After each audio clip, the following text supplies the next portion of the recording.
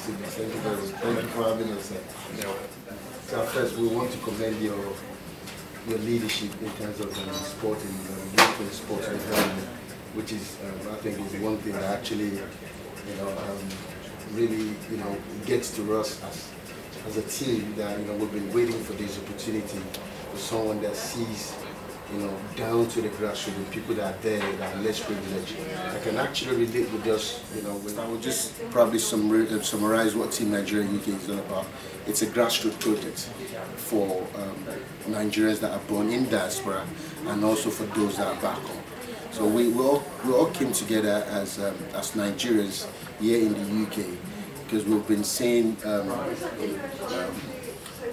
some gaps in terms of inclusion in sport, and also we've seen our young people, going into some, negative vices, things, whereby they're not actually well engaged, and we wanted to use sports as a tool to do that. So, but when we started this in 2014, we approached the Nigerian High Commission there. Then it was led by the past ambassador, Ambassador Tafida. So we explained to him, and he loved the idea of what we're actually trying to do, and then he endorsed it in his office. I remember then he said, okay, anything we need in terms of what we want to do in terms of support, in terms of running to businesses here that are owned by Nigerians, we should always call on the High Commission. So, and that was how we started, and it's been growing. That made most young people in this country and those outside the United Kingdom that are based in America and in Europe relate with what we're actually trying to do. So we felt it's time for us to take this back home and to actually help those that are back home, to engage them through sports. So, and then we approached the Nigerian Football Federation because we started with football as one of the sports that we feel Nigerians loves a lot. They went down to the grassroots. So we thought, well, let's start from football. Then we can then gradually go into other sports. Because what we're actually doing here is just based on searching talents, nurturing them, developing them, linking them to actually curb the loss of our talents to other countries. Is there any other contribution before I can say anything? Any other contribution? Do you want to say something?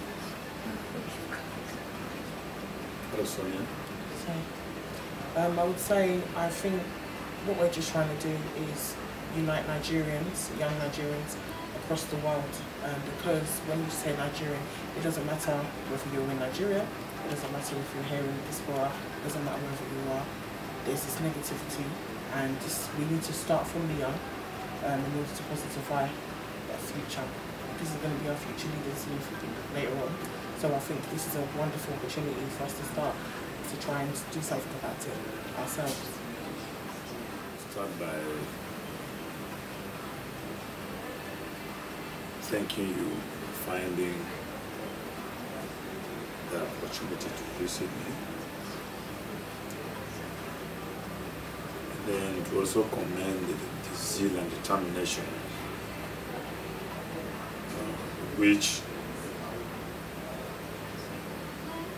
you insistently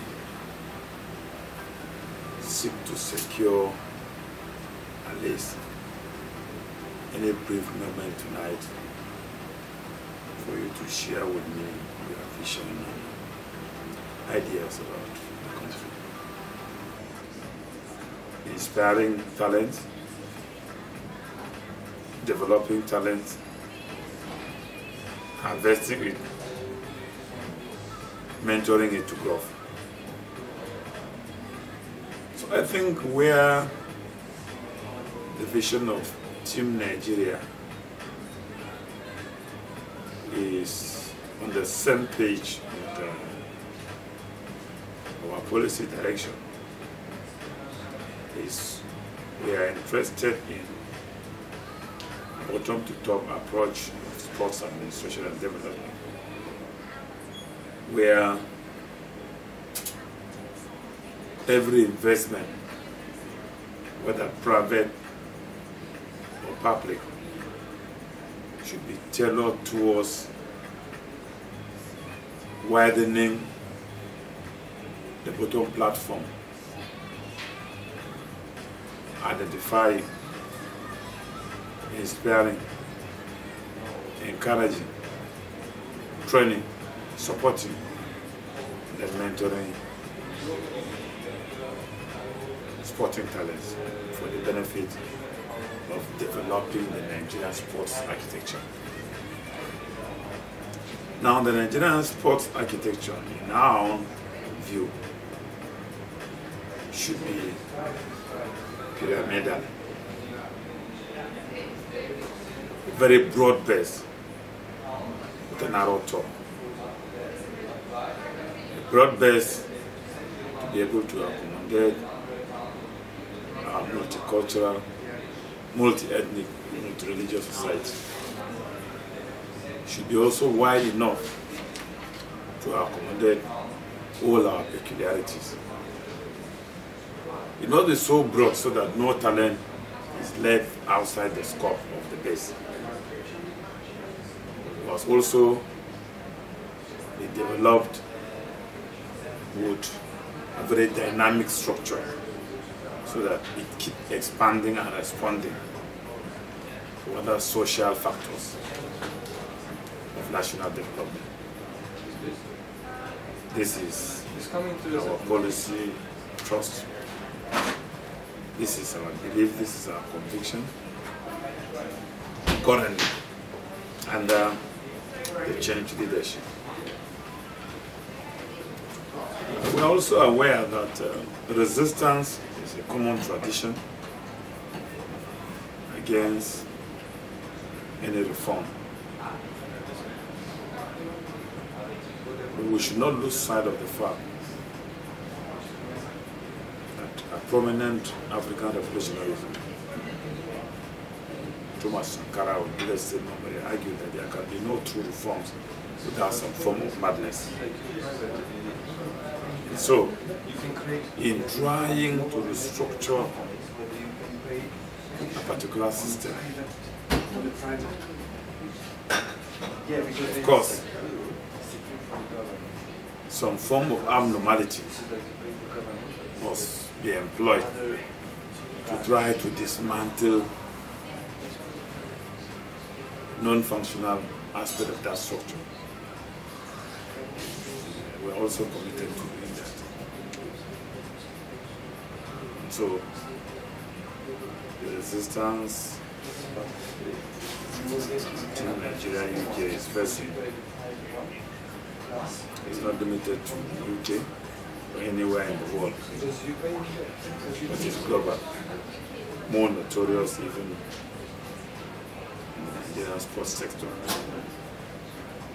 where some interests have been so established, similar to the drug baron tradition, affairism. Such interests consider anything coming outside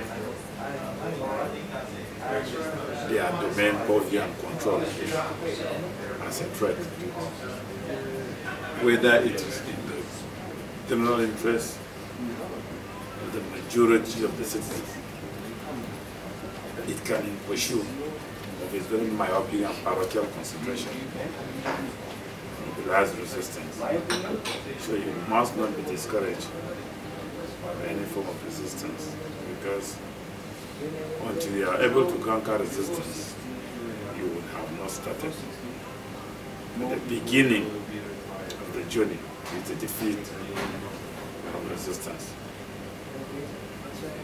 This should be one of the cardinal challenges you have to deal with and reflect on daily. So I think what you are doing is part of the great vision we are pursuing. Because the determination with which you are pursuing this cause without even minding the financial implication or looking at immediate interest which any of you can derive. Rather, there is a focus on a very distant ambition of making the country great. I think that is where we share common ground. So, bring to you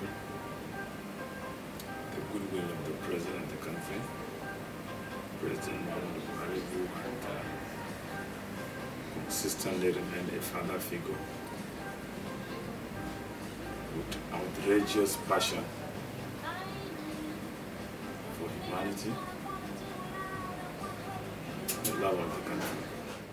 A new version, this is a, and that's one of the Nigerian business that supports us from day one. It's called Tasty Africa, and then we have used as this is your number, Jesse number, sir. So because we saw you playing football.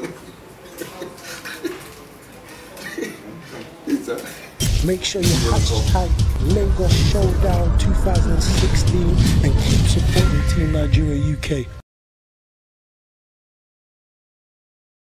Team Nigeria UK, we are going back this year to play against the Nigerian national team. This time around is in Lagos, so we will encourage you to keep supporting us, sponsor us. We need your support. Without your support, we can't do this. So keep supporting Team Nigeria UK. Shele, mo okay now, Odabo. I got it, baby. Okay, yo, this is Adiba from aka Mr. Beast Mode, and I'm here with Team Nigeria. Check it out, they're doing big things. Hashtag this Lagos Showdown 2016. You get me? Beast Mode. Dele Akinfenwa, R&B singer from the UK. Make sure you hashtag Lagos Showdown 2016 and keep supporting Team Nigeria UK. Your boy Dele signing up.